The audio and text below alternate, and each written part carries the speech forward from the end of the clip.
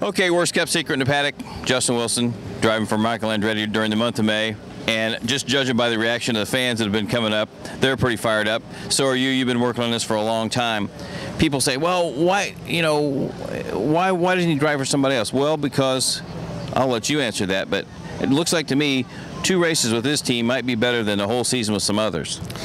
Yeah, and then that was part of the equation. You know, I'd been working to try and get to drive for Michael for a number of years now, and you know, this opportunity came along, and I figured Indianapolis is the race I want to win. And you look at how they performed over the last few years, and that's the team to be with. So you know, Michael's been working so hard in the off season. We thought we had a full season deal a couple of times, and it fell through. And I figured it's worth giving this a go and being part of the Andretti Autosport family and see what happens. You know, if you never know how it's going to progress, and it could go terrible, or you know, it might work out and go well and lead to future things. So I'm just really excited to be part of the Andretti Autosport team and give it a chance and see what happens.